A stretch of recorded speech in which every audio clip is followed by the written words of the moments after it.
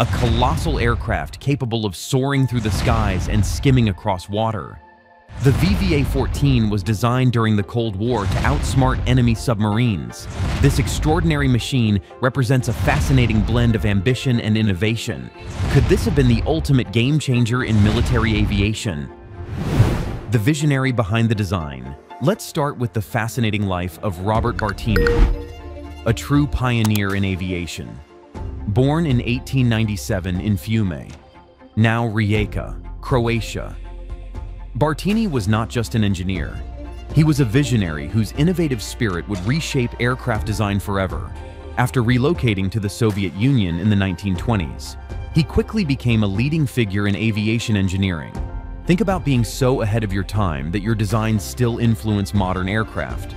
Bartini wasn't merely building planes, he was crafting solutions to complex aviation challenges.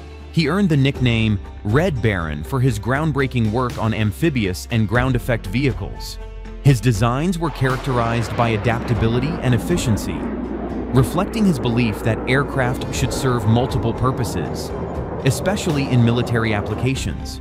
Even after facing significant challenges, including imprisonment during World War II, Bartini remained dedicated to his craft. His most ambitious project, the VVA14, emerged from the urgent need for anti-submarine capabilities during the Cold War. This aircraft was not just a technical achievement, it was a testament to Bartini's creativity and resilience. The VVA14 stands as a symbol of Bartini's genius, a groundbreaking design that pushed the boundaries of what aircraft could achieve.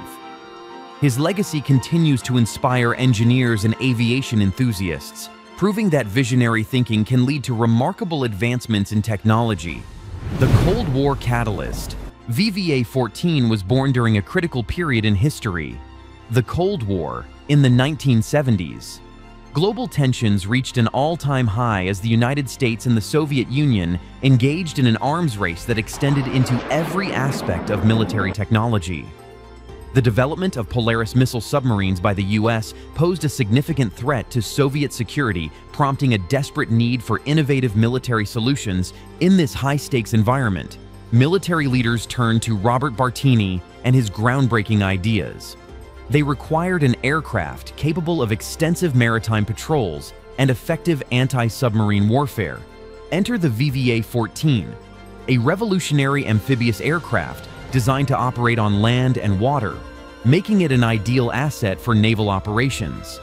Think of having an aircraft that could take off from a runway or skim across ocean waves. How incredible is that? This flexibility proved crucial for military operations, allowing rapid deployment in diverse environments. The VVA-14's design aimed to address specific threats posed by enemy submarines while also providing reconnaissance capabilities. The urgency of the Cold War drove innovation like never before. VVA-14 became a symbol of Soviet ingenuity during this era, reflecting how necessity can lead to extraordinary advancements in aviation technology. Its development highlights how geopolitical tensions can fuel groundbreaking engineering efforts that reshape military capabilities and strategies. Unconventional design features. The VVA-14 is celebrated for its unconventional design features that set it apart from traditional aircraft. First up is its catamaran-like fuselage. This unique structure enhances stability during takeoff and landing on water while providing a robust platform for flight operations on land. One of the most striking aspects of the VVA-14 is its engine configuration. A total of 14 engines.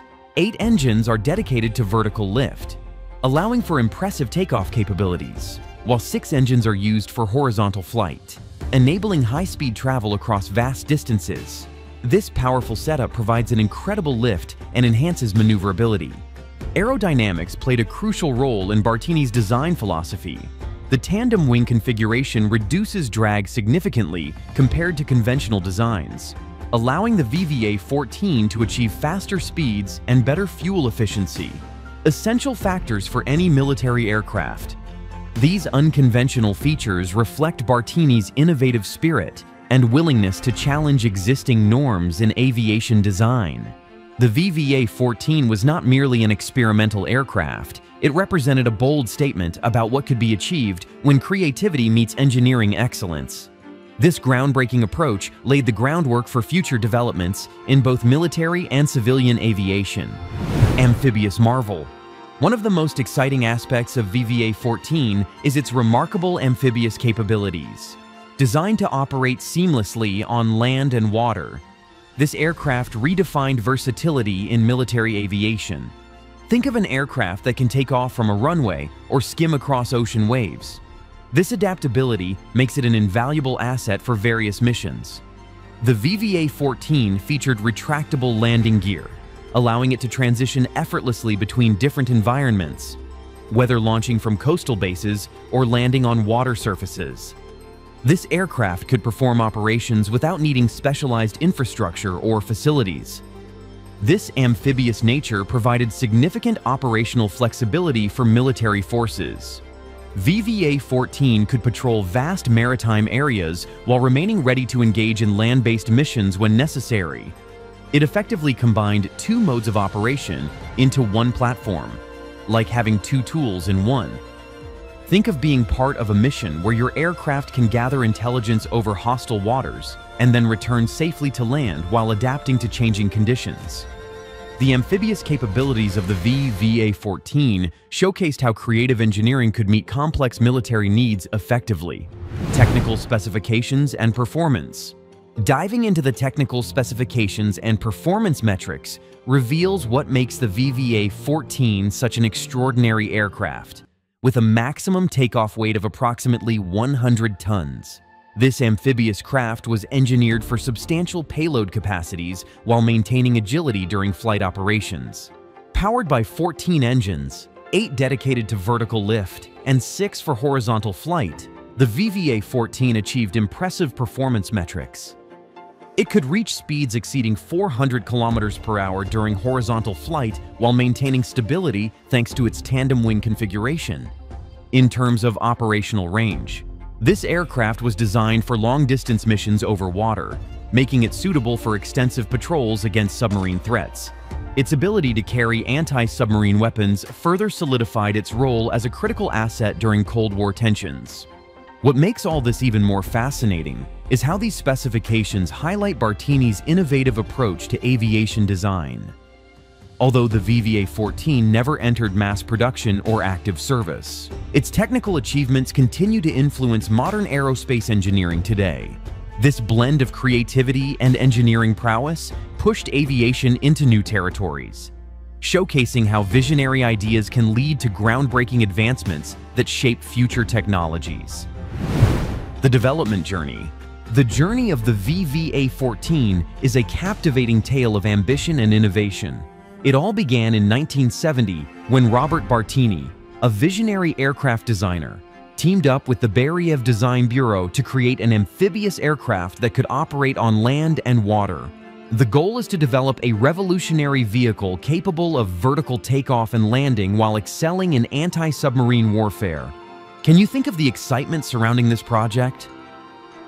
By 1972, construction of the prototype was underway, and it was a monumental task. Engineers faced numerous challenges, including selecting the right engines and ensuring the aircraft could handle diverse environments. Finally, on September 4, 1972, the VVA14 took to the skies for its first flight. Initial tests showed promise, but the aircraft was not without its hurdles. As testing progressed, engineers discovered that the original engines were unsuitable for achieving optimal performance. This setback forced them to modify key features, particularly those related to vertical takeoff capabilities. By 1974, just 4 years after its inception, the project began to lose momentum due to limited resources and technical complexities. Flight testing and trials. The flight testing phase of VVA14 was nothing short of thrilling. After its inaugural flight on September 4, 1972, Pilot U tested. M. Kupriyanov took the controls and put this amphibious marvel through its paces. The initial flights revealed impressive handling and maneuverability, which had everyone buzzing with excitement. Over the next few years, VVA14 completed more than 107 flights, accumulating 103 hours in the air. However, it wasn't all smooth sailing. During testing, engineers faced challenges when it came to water operations. The aircraft was fitted with inflatable pontoons for water landings, but these tests revealed operational issues that needed addressing. Even with some setbacks, insights from test pilots proved invaluable. They noted that while the VVA14 lacked certain features due to engine limitations, it excelled in low-altitude flight using ground effect technique that could have revolutionized amphibious operations. The combination of successes and failures during this phase played a pivotal role in shaping the future of the project. The flight tests highlighted both the potential and limitations of this ambitious design, leaving a lasting impression on those involved in its development. The aircraft that never was. The story of VVA14 is also one of unrealized potential and missed opportunities. Think of its innovative design and promising capabilities. Several factors led to the project's cancellation in 1976. One significant reason was Robert Bartini's passing in 1974. His departure left a void in leadership and vision that proved difficult for the project to overcome. Technical challenges plagued VVA14 throughout its development as well. The original engines planned for use were found unsuitable for achieving the desired performance levels. This limitation forced engineers to abandon key features such as vertical takeoff capabilities. One of Bartini's original goals for this amphibious marvel. As testing continued without significant progress or funding support, interest dwindled among military leaders who had initially championed the project. The lack of clear operational benefits compared to existing aircraft further diminished its appeal. By 1976, only 2 prototypes had been built, with one surviving today in a dilapidated state at a museum in Moscow. The VVA14 never entered active service or fulfilled its intended role as an anti-submarine platform. Legacy and impact on aviation. The legacy of the VVA14 extends beyond its physical presence. It represents an important chapter in aviation history that continues to inspire future designs. Although it never entered active service or achieved widespread recognition during its time, this unique amphibious aircraft showcased innovative engineering concepts that have influenced modern aviation. Bartini's vision for an amphibious vehicle capable of vertical takeoff laid the groundwork for future developments in both military and civilian aviation sectors. Combining water and air operations remains relevant today as engineers explore multi-role aircraft capable of performing diverse missions. Currently, one surviving prototype is displayed at the Central Air Force Museum in Moscow. However, it suffers from neglect and damage over time. This sad state reflects how ambitious projects can fade into obscurity even with their potential impact on aviation technology. Historians and aviation enthusiasts often look back at the VVA14 as an example of what could have been. A symbol of innovation stifled by technical challenges and changing priorities within military aviation. Its story serves as a reminder that while not every groundbreaking idea comes to fruition, it can still inspire future generations to push boundaries and explore new frontiers in aerospace engineering. What do you think about the VVA14's design? Do you believe it could have changed the landscape of military aviation if it had gone into active service? Drop your thoughts in the comments below, and if you enjoy this video, don't forget to like this video and subscribe to the channel for more amazing content. Thanks for watching.